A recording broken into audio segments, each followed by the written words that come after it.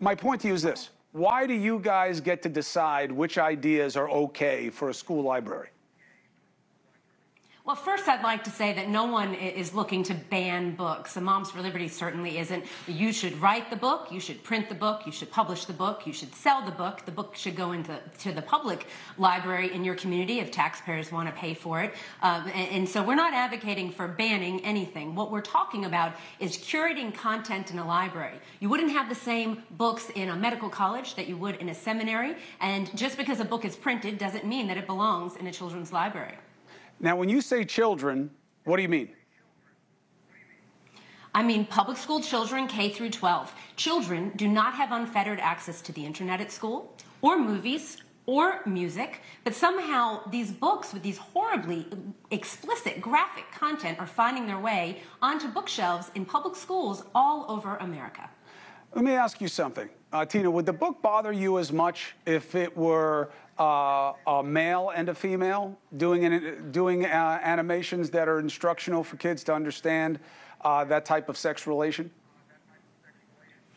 So the problem with the books that our chapters across the country have concerns with, Chris, is that they are obscene. They are obscene and they are pornographic. This has nothing to do with if it's male and male, female and female, or male and female. They are obscene and they are pornographic. And Genderqueer is just one of the many books. Here's My Body is Growing, a guide for children 4 to 8. I could read to you out of this book. It is disgusting. It is with a man and a woman, 20 years old. It's not appropriate. This is for ages 4 to 8. And kindergarten through 3rd grade. And it says that Sabrina's vagina becomes moist and warm, and Marco's penis gets very stiff. Marco then pushes his penis into Sabrina's vagina, always in and out. That feels great for both of them. It tells you before this that they are unmarried and living together and 20 years old. This is appropriate for 4 to 8-year-olds. This is found in grade schools all across the country.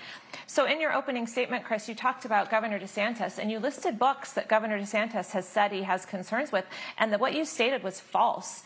Yeah. We've watched Governor DeSantis. We've watched his press conferences on this. Nobody in our organization or does Governor DeSantis have any problem with To Kill a Mockingbird or the other books that you mentioned. The books that are concerning to us and that are actually violating the law here in the state of Florida are pornographic and obscene by anybody's standards. First of all, I didn't say your group. Second of all, I didn't even say Governor DeSantis. I'm saying some of the books and the groups that have come under the umbrella of what he's been talking about do want to ban those books. That's not made up. You should stick to your lane in terms of what your group does. That's why I have you here, because I don't think you're the same as a lot of these other organizations. If I thought you wanted to ban those, I don't think you have a very good argument.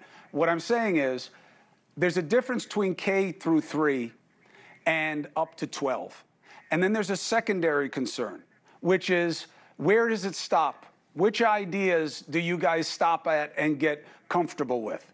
That this bothers you because it's openly pornographic and kids can get it. Okay, but where do you draw the line?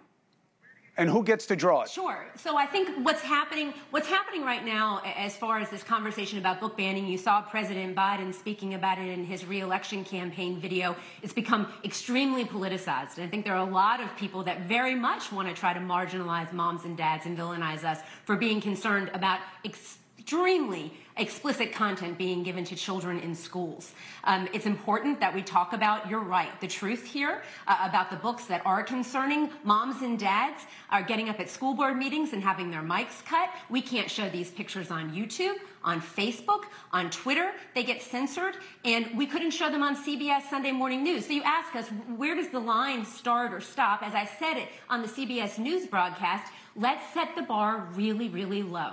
Let's just say no pornographic material, no rape, no incest, no pornography. In this book, this gentleman talks about being raped, anally raped by a family member who was an adult.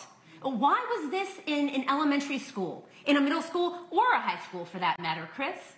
Hey, thank you for watching. Please go to newsnationnow.com, newsnationnow.com, and you can find NewsNation on your television provider. And don't forget to click the red subscribe button down below. Then you will get more of NewsNation's fact-driven coverage.